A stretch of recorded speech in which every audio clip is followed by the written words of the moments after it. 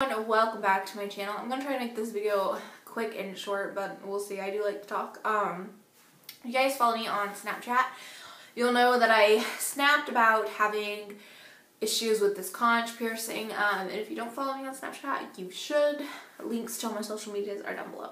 Anyway, and I snapped about how I was having issues with my conch piercing. So thought it'd be a good idea for those of you who are wondering to just make a video about it. And I think my last video about my conch piercing was my 5-month update on it, and I think that was actually like last month, so great. And in that video I think I said that that was going to be the last update until the year mark unless something happened, and I feel like I needed to update you guys. So I'm here and something happened and I need to update you guys. Yeah. I will show you guys a close-up of it in a second, but I just kind of want to explain to you what's been going on with it and why I don't have the CBR captive bead ring in it. So I want to say about 2 weeks ago I noticed that there was a decent sized bump on it, and I took to the sea salt soaking it, but I was worried that the bump was being caused by the movement of the CBR, which is quite common, and I knew when I got it done that was, you know, the CBR, that was the initial jewelry that was put in. And I knew doing that, having the CBR put in on such a new, fresh piercing, that could cause problems, but I was like, you know, fully ready for those complications. And, you know, and honestly, like me and my piercer, we both prefer like the look of rings on the majority of piercings, or CBRs on the majority of piercings. And, you know, we both were like, well, you know, if there's an issue, come back. You know, my piercer was like, I'll take a look at it, you know, we'll get it fixed if there's, you know, any issues. Great. But then this week, I noticed that no matter how many like sea salt soaks I was doing, you know, how clean I was keeping the piercing, you know, I stopped sleeping on that side, I kept my hair away from it, this bump was just not going away, and I kind of felt like it was getting more painful, it was getting more crusty, and it was just kind of like getting a little bit bigger. And I was like, okay, so at some point I need to go talk to my piercer and get this situated. Well, also if you follow me on Snap, then you'll know my piercer is no longer piercing at the shop that I always go to. And you guys should know I always go to the same piercer, same shop. But for whatever reasons, I don't need to get into it, he's not piercing at that shop anymore.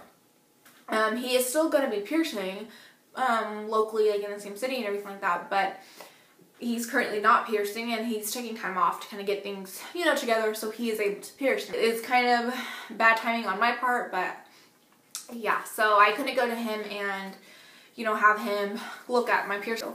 But anyway, so it's just kind of been up to me to take care of it and get this bump to go away. And I knew initially when I saw the bump that the cause of the problem was the jewelry, the CBR, and like I said, I was prepared for that to happen. I just wasn't, you know, prepared to not be able to talk to the piercer about it. But like, it's fine, guys. So I decided to change the jewelry. Now, I should have had different jewelry to put in it, shorter jewelry, but I don't, and that's kind of stupid on my part. I should have definitely had shorter jewelry just in case, but I didn't really think about it until it was time to be thinking about it. So I do have a 1/2 inch 14 gauge labret post that I ordered online coming in the mail, but you know, who knows when that'll be here. So I went ahead and changed it to a 3/4 inch 14 gauge barbell. And it's actually the same one that I used whenever this cheek piercing was acting up. I filmed that video where I was like changing it out and everything like that, to that longer one to kind of, because it was swollen a little bit, irritated. That is the one I have in right now, but I just have like both balls. I don't have like flat back on in there, or the back, I mean, if that makes any sense, I don't know. And I don't like the fact that I have to, you know, I've changed it into this one, and then I'm going to have to change it into, you know, the shorter labret post. I don't like that I have to do that, but I needed to get that ring out of there and just kind of get something that hopefully doesn't move as much. Now, this one, like I said, this one is a 3/4 inch barbell, and so it is a little too long, but it doesn't get moved around as much as the ring did, and I like completely stopped sleeping on that side, and honestly it hurts, my ear hurts too much to sleep on that side anyway, but I will give you guys a close-up of it, but let me just say it's probably crusty right now, and obviously, as you guys can see, it is red. It's an angry piercing, and I'm just babying it like it's a fresh piercing. So yeah, I will give you guys a close-up of it right now. You guys can see that.